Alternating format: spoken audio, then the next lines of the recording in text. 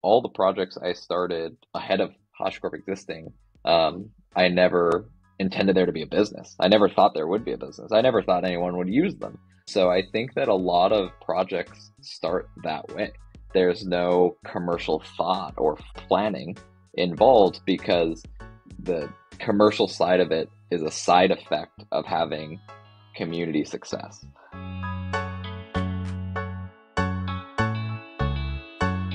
Hello, welcome to the DevTools-fm podcast. This is a podcast about developer tools and the people who make them. I'm Andrew, and this is my co-host, Justin. Hey, everyone. We're really excited to have Mitchell Hashimoto on with us. Mitchell, thank you so much for joining. So you famously started HashiCorp back in what? Was it like 2010, 2012? It was pretty early on. The company legally incorporated 2012, I think. 2012, yeah. It's wild to me, like, I didn't realize how much y'all had done, because it's like I think a lot of people, when they hear about HashiCorp, have probably heard about Terraform being like this big, profound project that y'all have done. But like, I remember using Vagrant like out of college, and I didn't realize that y'all had already also built that, and that's a really cool connection. So we're really excited to talk about sort of your early work and HashiCorp and your journey through all this. But before we dive in, would you like to tell our listeners a little bit more about yourself? Sure. Yeah. I think you covered the high level, but I'm an engineer by background. It's engineer by passion. I've always been heavily involved in creating open source software for the past 10 years, or for about 10 years. I was really heavily into infrastructure software as a focus, but I have work jobs all over. I'm currently working on a terminal emulator. I'm sure we'll talk about that a little bit, but yeah, that's just me personally. That's sort of that's me. That's awesome. So before we start talking about like HashiCorp, you're also a pilot on the side. So I really love this because my mom and my stepdad are both pilots as well, just private sort of recreational pilots. So how did you get into that? I mean, the quick thing is I always was interested in flying. I never looked too deeply into it, so I always thought it was just not realistic or attainable. And I had a friend who had a girlfriend's dad who was a pilot, and that was the closest I personally had gotten to a pilot. And I just met him at sort of social gathering once, and we were talking about it, and he really explained to me how approachable it was and possible. And this was well before HashiCorp was sort of, I guess, had sort of any financial success for me personally. It was before that. And so it made me realize, oh, I could start doing this now, and it's possible. And so I started flying. And what's really interesting to me is flying is fun. It's great. I don't think it's actually too difficult as a process, but what I really got into, and I think what attracts so many engineers into flight as well, is how you have to have knowledge about all the airplane systems and regulations and things like that. And especially for engineers, like the rules around flight and stuff are actually very calming in a certain way. It's a very rigid system. You know exactly what to expect when you get in there, and it's really nice. So flying in general seems like hard and dangerous, but like you've gone to the extra level of creating your own aviation software. Like what does that even mean? And yeah, yeah. Well, I would never ever put my software in a cockpit in flight.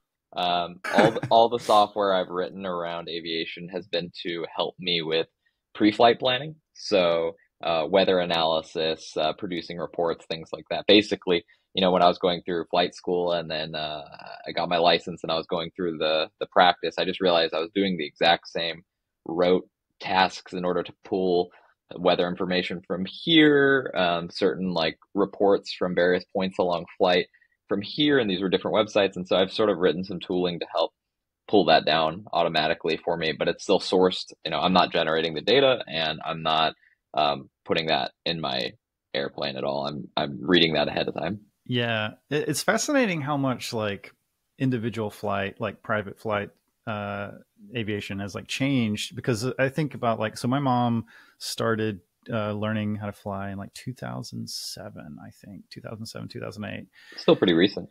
Yeah. But like since then, like it was like pretty manual, a lot of paper. And like now, like my mom and my stepdad have an iPad and they do all their pre-flight checklists and, you know, the plotting the course and everything like with, with the iPad. And it's like interesting how much has changed in that short amount of time.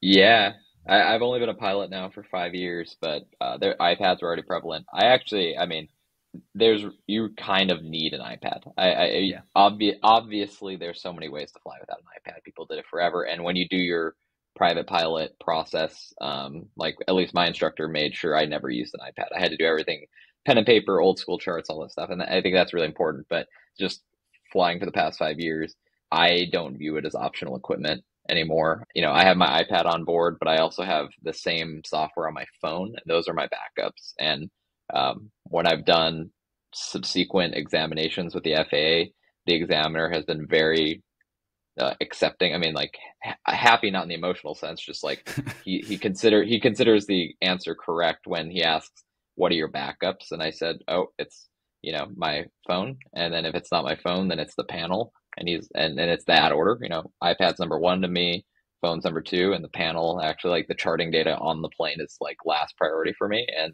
Yeah. FAA examiners have been like, great. Yeah. I think so long as you have a plan. Transitioning a little bit. So you write a lot about Zig on your personal blog, which is great. People who haven't read your blog should definitely check it out.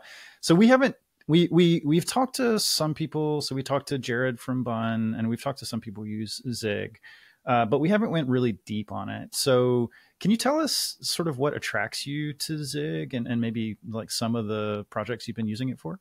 Yeah, and I could cross this over actually a little bit in the HashiCorp because I think um, my attraction to Zig, I guess, has been that I've been looking for a systems level programming language that is expressive enough to be productive and doesn't have sort of a nightmarish build environment.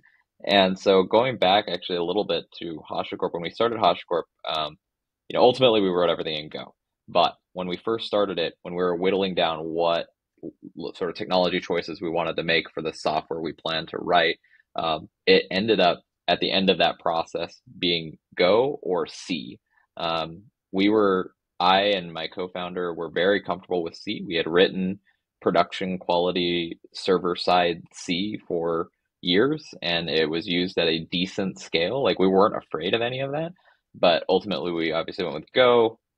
We could go into that if you want later, but Zig is sort of similar to me, where I think, if Zig existed then, and it probably would have to be more stable than it is actually today, but if Zig existed in, say, a 1.0 form or nearly 1.0 form back in 2012, it might have been a different story. I just view it as a really great successor to C, being already comfortable with C.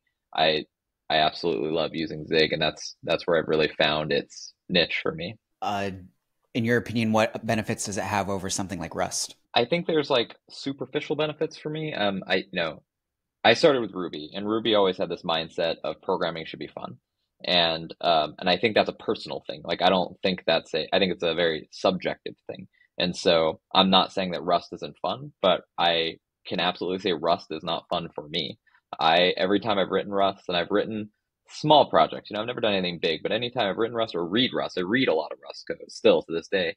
Um, I'm not happy doing it. It's not really fun to me, and I don't, with Zig, again, a personal thing, just saying for me, it's really fun, really enjoyable. I think on the non-personal side, um, I think memory safety is really important, of course, but I, I like having sort of languages that are very linear, and not know exactly, but I have a really good sense of how they're going to transform down into machine code. And I felt like with Rust, I felt like I was always programming for the borrow checker, and it also wasn't always super clear to me. Maybe this probably comes with experience, but at least as a beginner, it wasn't super clear to me how exactly that was going to get lowered into machine code. And with Zig, I don't feel that way at all. I feel like every single line, I have a fairly intuitive understanding of what kind of machine code that's going to produce. The con is that it's not a memory safe language in the same way that Rust is. It's not nearly as bad as C, but it's not as rock solid of a guarantee as like Rust is going to give you. And some people view that as a philosophical, like hard line no, but for me, I think it's great. So you've been building some side projects with Zig recently. I've seen you've been working on a terminal emulator. How has that been Yeah. going? And what are some like challenges of building a terminal emulator? Yeah, it's been fun. It's a fun project. It's something I never set out, never expected that I would be working on. Even when I first started it, it was a project to learn a bunch of different things. Zig, one of them, GPU programming another, just the terminal emulation layer in general. Like I just wanted to learn. I didn't expect that it would become a project that other people used and very feature rich and things like that.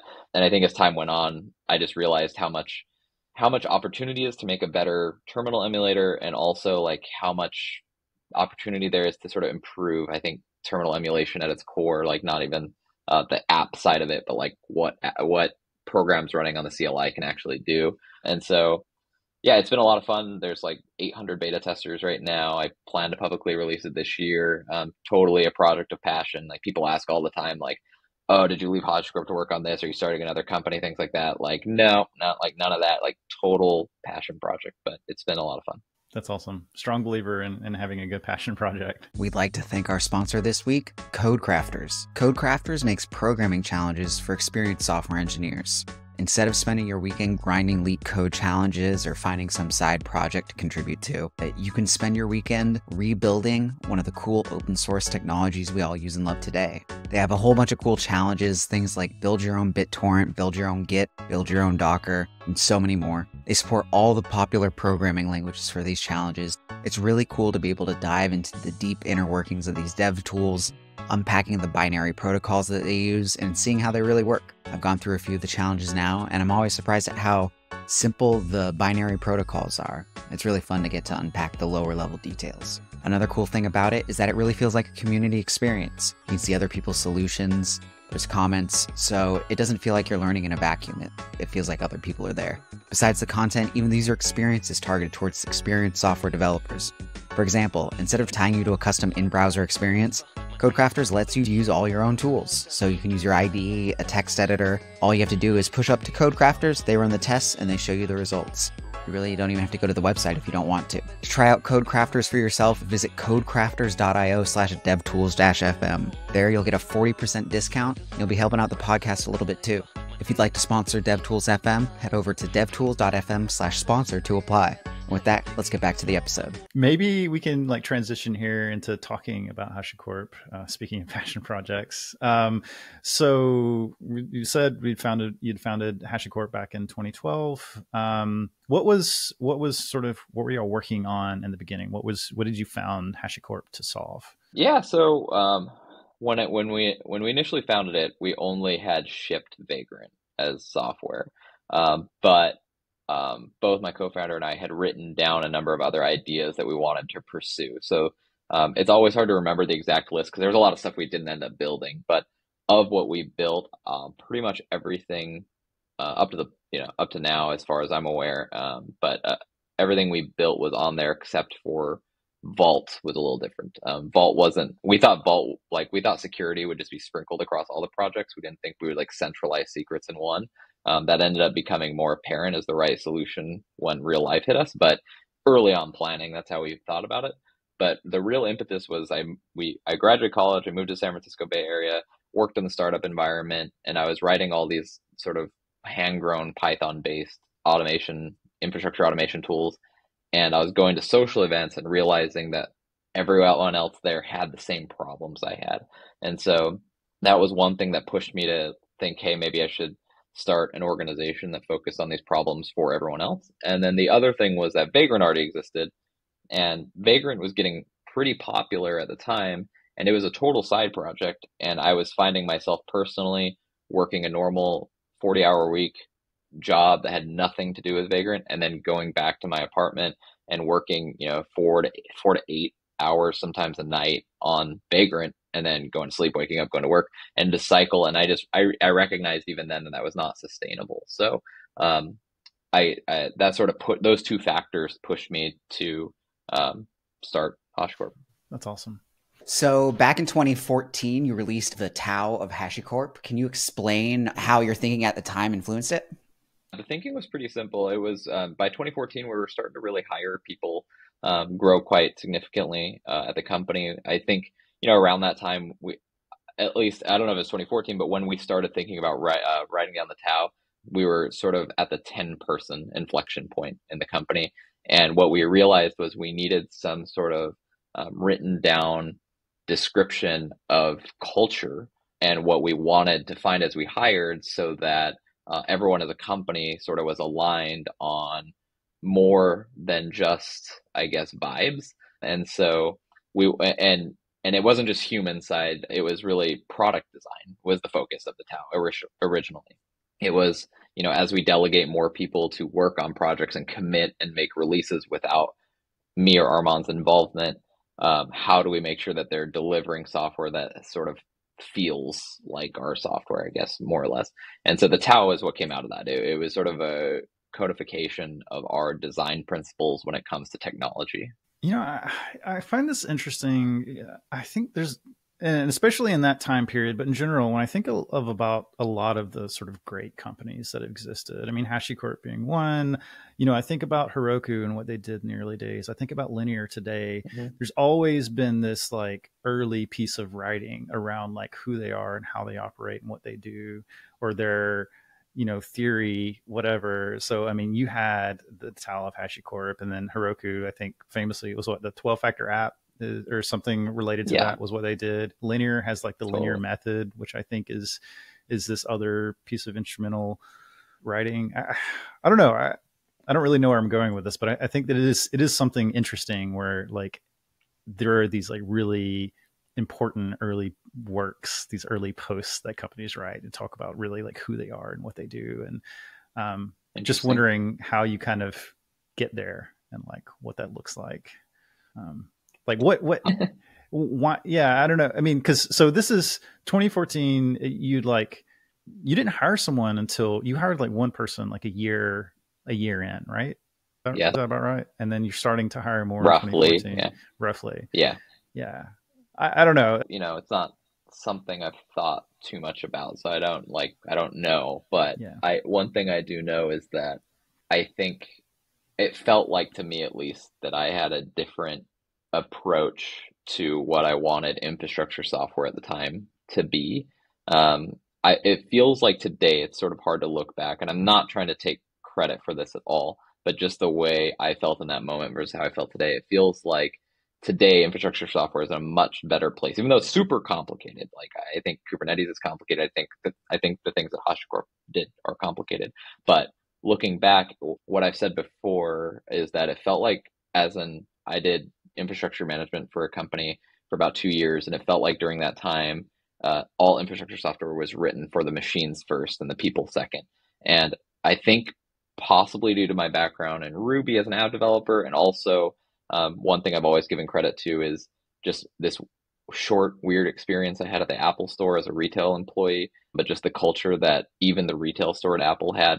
I think those two things put together, when I transitioned into the infrastructure world as a profession, I just thought that the software needed to be flipped upside down, to be focused on the human side first rather than the machine.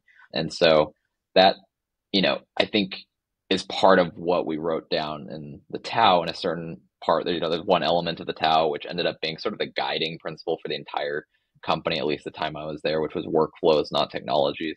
And it was this idea that we designed, like, one of the first things I did with every piece of software that I designed then and now to this day is, what some people would call README driven development now. That word certainly didn't exist then. But I would actually, and I've talked about this publicly as well, I would create either a bash script or a make file or something where I just pretended the software already existed. It didn't do anything. It just echoed output into the terminal, maybe with some sleeps to make it feel real. But I did that with Terraform. So, I could run through like Terraform plan, Terraform apply. I'm running some stuff, and I would just sit there, usually on an airplane at that time in my life when the internet was bad and stuff. And I would just sit there and sort of like put myself in that environment, run these commands, and then gauge how I felt. Like, was it fun to use the software? Was it intuitive what the next step was? What sort of flags am I going to need? What sort of functionality do you think would exist? And that gave birth to sort of what we would then back up into the technology from there. And I think that was a different way of thinking at the time. At least it felt different from the way other people were. I think today it feels a lot more, everything feels a lot more human oriented. Yeah, I love that way of defining software. I have a few NPM packages, and all the time I just start with the README, I start with the API, I play around with it, trying to make that feel good. And that's when I dive in and try to like actually flesh it out. Yeah, I think one thing that I give Armand credit for bringing to the table is I think I was an extremist about this process back when we started the company, where I would really start README and move back. And Armand has a much stronger academic, sort of fundamental computer science background. And he brought this idea of let's do that, but instead of just working straight back, let's do the same thing given that end state we want to reach. Let's talk about sort of the core, I guess, abstractions or modeling of the software, and then let's meet in the middle. Because a good example, I'll just continue to use Terraform, is that, okay, we had this CLI that I had designed, but then there was this idea of, okay, are these little state machines, are they nodes in a graph? What kind of algorithm, given that state machines and graphs are well-known things that have well-known operations, are those operations useful in Terraform's environment? Do you need to traverse a graph? And then traversal, we quickly realize, is exactly how you're going to do apply. That's how that's going to work. State machines, like, do you have does one state machine move at once? Can they move in parallel? Do they have to be aware of each other? Because there's a whole body of research in terms of state machines triggering other state machines and things like that. That's pretty much, at least at the time, all the research we read was how online gaming systems worked, were like giant distributed state machines. And so there was a sort of rigor that Armand brought to the whole process, which I've taken with me to this day.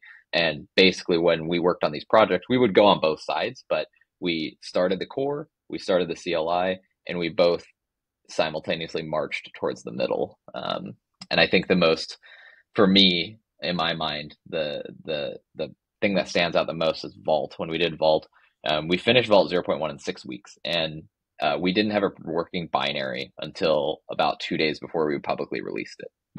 We developed it all using unit tests and this design document that we had. And about 2 days before probably a week before we released it, because we had some early security testers, we produced a binary and it worked. And we're like, okay, like, that's interesting, that you could have these like strong designs on both sides backed by tests and move to the middle and actually produce software that has a lot of bugs, but also works. Okay. So you created a lot of tools at HashiCorp. We've talked about a few: Vagrant, Terraform. But what was your favorite to work on in the early days, and which one do you think had the most impact on the infrastructure ecosystem? Yeah, it's probably the same for both. I'm not trying to pick the easy one out. I've been really consistent in saying that my favorite project I ever worked on was Terraform. I also think that it ended up, of all the projects we made, having and I would say it has a really huge impact on the most people in infrastructure.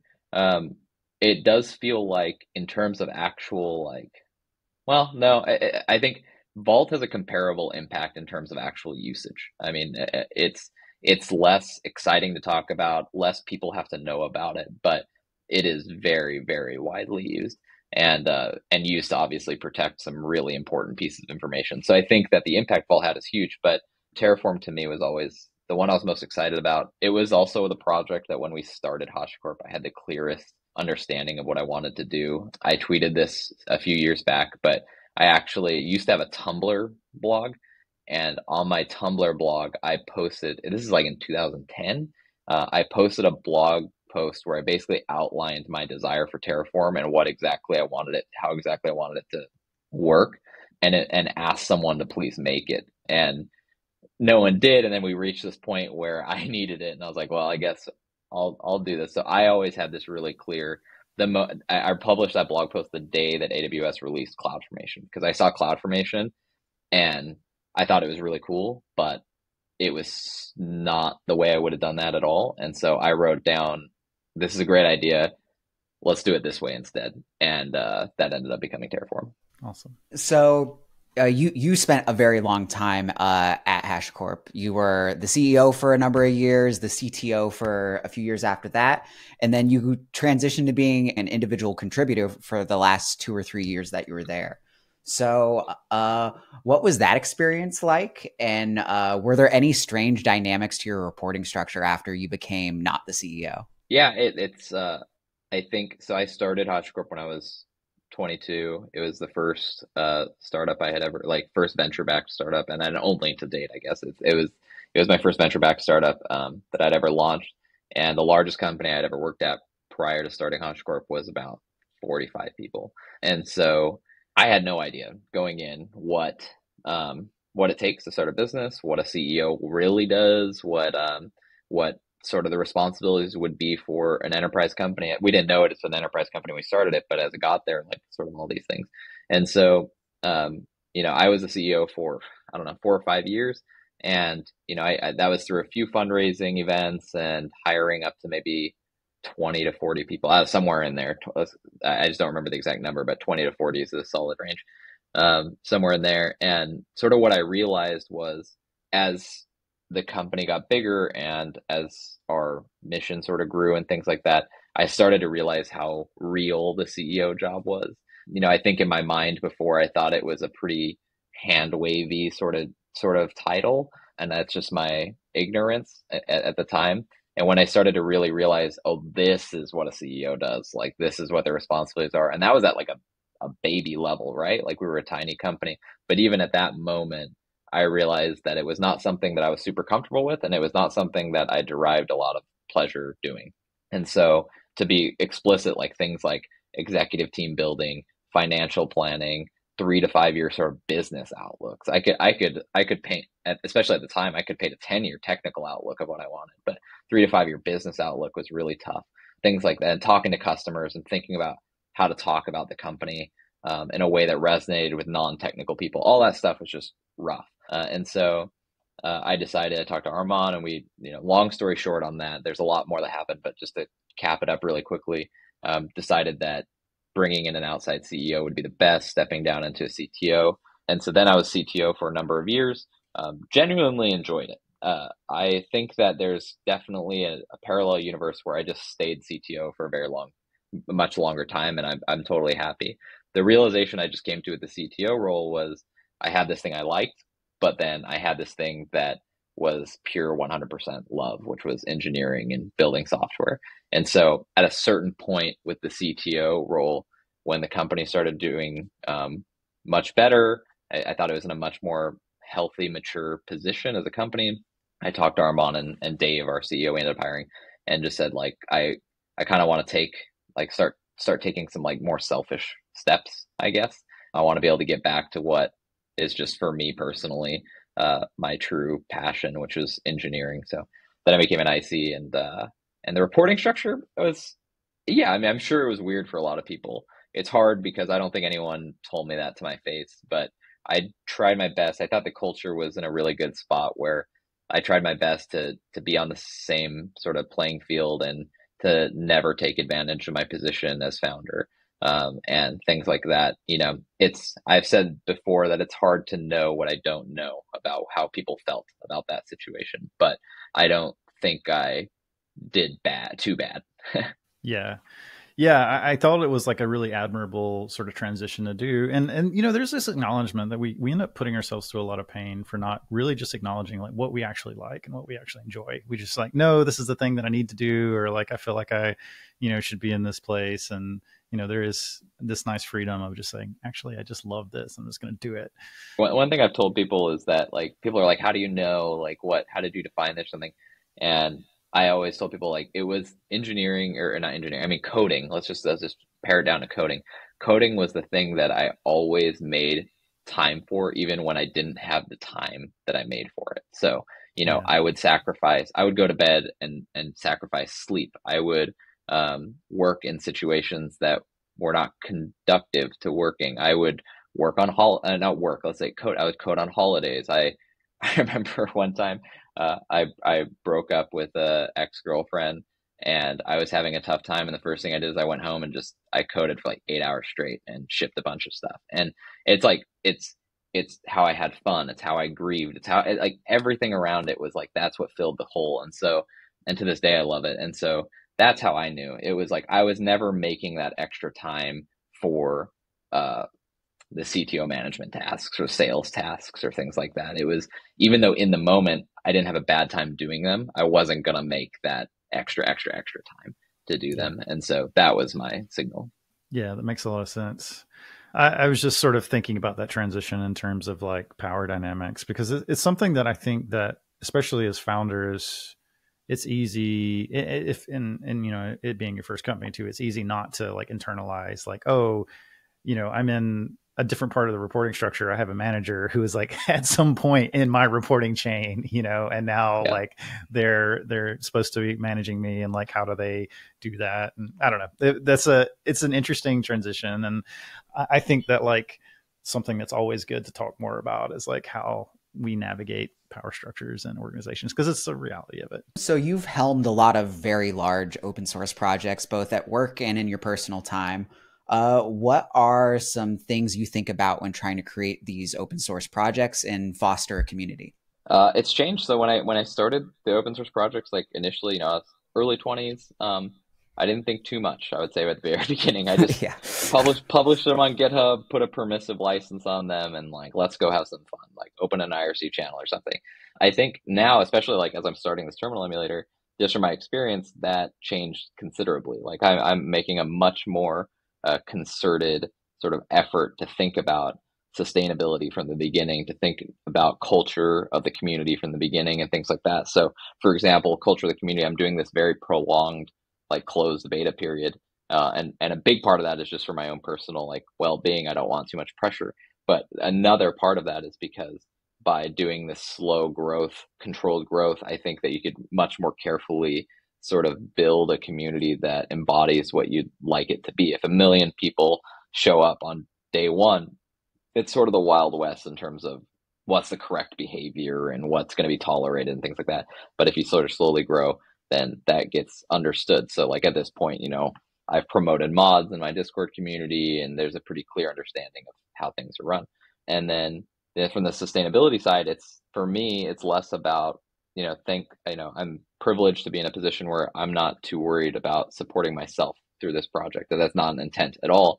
But I do want to build a project that I could sort of help contributors in some way or help upstream projects. And so I'm actively having the discussion of, people have already asked, even though it's not public, people have already asked like, hey, can I donate to the project and things like that? And I'm not taking any yet. But I have this idea where it's like, even if I don't need help, I depend on a lot of projects that do need help. And so if someone wants to help my project, can I pay it forward to those projects and use this as a mechanism to sort of pay it forward? Likewise, if I have someone that's contributing, maybe they're doing it in their free time that they don't really have a lot of. It's like, can I help them in some way where, same thing, like I don't mind working on it a few hours a night. It doesn't cost me anything. But if there's someone who could be contracting instead and it would be helping their life, could I, help that amount? Like I'm not trying to pay a full-time salary, but I really like what the Zig project does actually from a foundation perspective. They only employ like one person, I think, or two people, but they pay a lot of contributors about 55 US dollars an hour. It's not, you could contract for much more, but the idea is that you also don't need to make significant contributions for free to this project. Like you can, if it's an approved body of work, you could get a contract at $55 an hour, and it's something. And so like I've been thinking about that a lot with regards to my project as well. So, it might feel like putting the cart ahead of the horse. It sort of does for me sometimes, but it's something that I now worry about that I don't think I ever would have before. Yeah, that's a cool way to approach it, especially in the JS community. Like there is that problem of the big shiny project in front of all of the foundational projects, kind of just like sucking up all the money, and then you get people like the JS core guy who just like can't get anybody to donate to him because they don't even know that they use his project. Yeah. So this is something, I mean, I'm forming a lot of thoughts on. I'm also like, through my own project trying to take action, but there's some other people I'm talking to where I'm trying to make this, I don't know, different, change it a little bit. Yeah. So building a business around open source can be challenging. I mean, you are fundamentally building a business on the software that is like free and open, but at the end of the day, a business has to make money. And so choices like what is the right license when you're starting a project can be important and hard to make, because when you start an open source project, you may just like, oh yeah, I'm just like doing this, I want everybody to have it, and then you end up organically building a business and you realize, did we make the right choice, did we not make the right choice? How do you think about that today? Yeah, I mean, I think about it a lot differently, especially having been an entrepreneur that went through commercial open source like process. I think that I could speak for myself and a lot of other open source creators that I've met, which is, I say this honestly, like all the projects I started ahead of HashiCorp existing, for example, I never intended there to be a business. I never thought there would be a business. I never thought anyone would use them. So I think that a lot of projects start that way. There's no commercial thought or I guess like planning involved because the commercial side of it is a side effect of having community success. And it's a side effect of I don't I think some cases it might be like greed oriented. In my case, it really came down to we talked about this recently, but it came down to, I had to make a choice between whether I worked full time on the job that paid my rent or whether I tried to pursue commercializing open source so I could work on that to pay my rent. But I couldn't do both, right? Because I was out of time in my day. And so I needed a way to sort of live day to day. And so that was sort of my motivating factor. So I think that if you're in the position where you have a project idea and you decide open source is the best solution for that project idea, but you also already know that you want to commercialize it, then I think you're in a much better position to figure out what license you want to do. And besides licensing, I mean, just like what monetization strategy, like, do you want to do SaaS? Do you want to do open core? Do you want to do dual licensing? Do you want to do support and services? I think you could come up with that far in advance. The trouble that I personally ran into and the trouble that I see a lot of people run into is you never ever plan to commercialize. And so you're stuck in a certain path. And you've also, maybe by the time you've realized what you want to commercialize, you've maybe, some might say given away too much. And then you end up being your biggest competitor yourself. And I think as big of a proponent as I am of open source, I don't blame open source or anything like that. I don't think open source is necessarily good or bad about it. I just sort of blame the fact that it's not planned in advance. So you're dealing with the consequences of decisions earlier. Yeah, I think your goodbye letter for HashiCorp really echoes that. Like at the start, you share an anecdote about how like, oh, we were just a couple of teenagers like thinking, oh, what if all the big Yeah. companies used our software?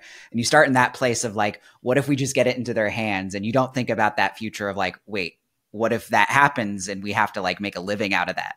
Yeah, and it's not just yourself.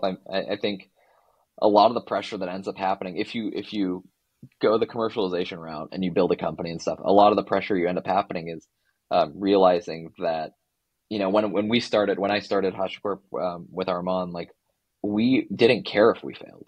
We said if we failed, it's cool. Let's try something audacious because if we fail, we're just gonna go find another job. And I know finding a job, especially today nowadays, is much harder. We were in a different economic environment back then, but that's how we thought as 22-year-old kids. Like it may be a little bit insensitive, but that's how we thought about it at the time, and we didn't care. But then you start hiring people, and then I remember at a certain point, um, I was having sort of like trouble, you know, I guess sleeping as a very specific thing, but I was starting to have like daily anxiety for a short period of time because I realized in a particular moment when the company wasn't doing very well, I started getting a bunch of anxiety because I realized that there are people that depend on this paycheck for their mortgages and they have kids and I didn't have kids, so I could care less about like failure for me didn't matter, but failure for someone else could really affect their life. And so there was a certain point where that hit me and the company itself was struggling and things like that. And I started, it was getting really heavy for a brief moment there. I will say there was a very specific Zoom meeting I had where we were trying to find commercial fit for something. And the person I was talking to on the Zoom meeting at a very normal working hour was in a like 1 bedroom apartment with 3 kids. And there was 2 kids just like screaming in the back. And they had like noise canceling headphones on talking to me. And I remember getting off that meeting and being like, I don't want that person to have any more stress on their life than what I'm already witnessing. And so like it was moments like that that I think, whether it's open source or not, like as a founder of a commercial entity, start being a really big catalyst in how you make decisions. I think, yeah, I mean, I think open source is hard because it's just fundamentally human, right? It maps a lot to humanity. It's like we do it. We want to like build these creative things and put them out in the world so people can enjoy them and use them, and then we get uh, validation from that. But then the realities of like our own needs, and and especially taking on other people's needs as you build a company, and I just it is a hard decision. It's one of those things where it might not look hard up front, but it becomes important. And, I think, there are a lot of, it can be a big source of drama and a lot of other stuff, but I think that people have to keep in mind that it's like a very human thing. And like, I think even when companies reconsider licensing decision or whatever, it's like, often needs driven. Is thinking about like we're building a sustainable business and trying to build a sustainable business in a competitive market. And the thing is like if you're giving away all your value, as admirable as it is to do that in open source, it's a real consequence. Like, yeah, maybe somebody with 3 kids living in 1-bedroom apartment like might lose their job because the company is like trying to tighten up on their budget or whatever. And that's a real tangible impact. And it's like, is it worth as a licensing change worth that? Yeah, absolutely, yes. If it means that like people in that organization can keep their jobs, yeah, totally. I mean, it's the human cost of these things that I think gets missed sometimes. Yeah, I mean, as a very maybe overly generic statement, I think whether you're on Hacker News or Twitter or something, I in my sphere, I don't think this is unique at all to tech. I mean, you could, but definitely in tech, I think that people have a tendency to oversimplify decisions. A very reductionist way of thinking about everything. I want to think that the world is simple and there's very easy decisions to make, but my experience is whether it's again not even related to open source, just related to running a business. Almost every decision I made was hard and had nuance attached to it, and that's the hard, like the really like stressful part, I think, of being in that position. I think one I've talked very publicly on before, and people used to reference it a lot, but it's fairly outdated at this point, was when HashiCorp's a remote company, remote first company, and I used to get a lot of flack on the regular, people being like, "Oh, but you're not actually remote because you don't hire in this country or whatever." And at a certain point, you can still find it. I never took it down. I mean, it was accurate for the moment. At a certain point, I got really fed up because I saw someone else post something remote, and someone said that to them, and I was like, okay, like I need to set this record straight because, and I posted this comment about the legal complexities about hiring people anywhere and how you can't really. And, my point was that, we like to think in tech because the internet, you could, from our countries, we could access the world, it feels like, right? Like you just type in a thing and you could go anywhere. That's what it feels like. But then the point I was making was like, the world and from a human hiring perspective is so unequal. And we're bound by laws and they hold us back and things like that. And so I think, similarly in every other non HR related decision, I think in technical decisions and things like that, it's never been that easy to make these decisions. Speaking of not easy decisions, picking a license can be pretty hard. Earlier, you mentioned that there's some new interesting licenses out that you might have chose back in the day if they existed. So what are these new licenses?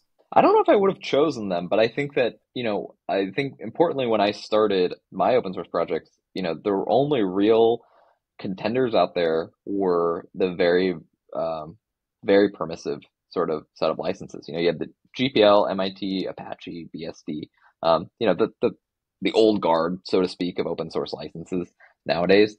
But that was it. There was no discussion about licensing as a form of monetization.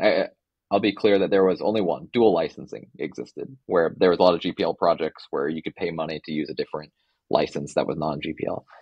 But no one thought at the time. I mean, I don't know today, but definitely at the time that was not viewed as a viable venture growth business. It was viewed as a viable, like small company, viable individual choice, but not as a venture growth business. So it wasn't really a discussion point. I think nowadays you're seeing a really concerted effort towards building out additional licenses with the intention of sustainability while being able to share source and build communities and things like that.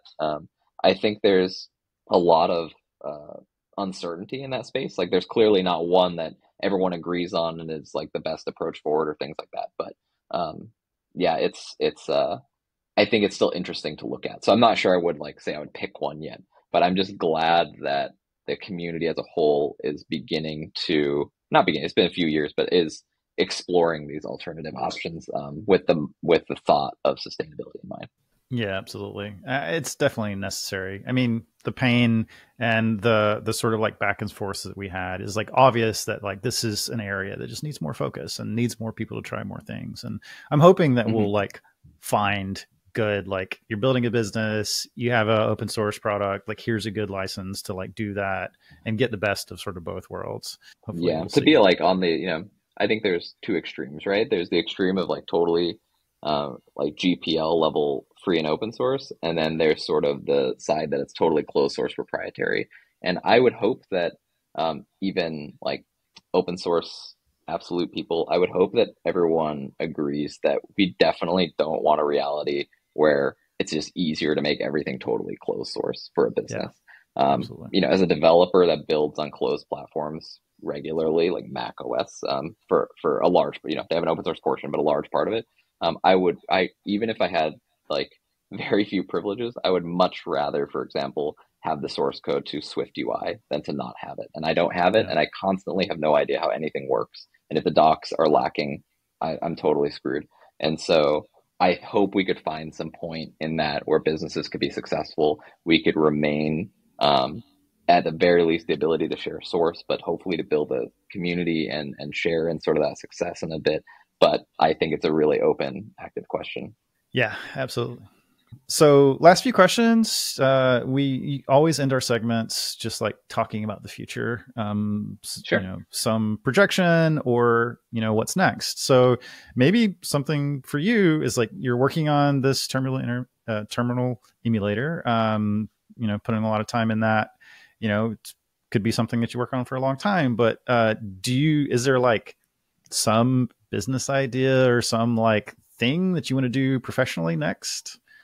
Beyond the project you're working on? Yeah.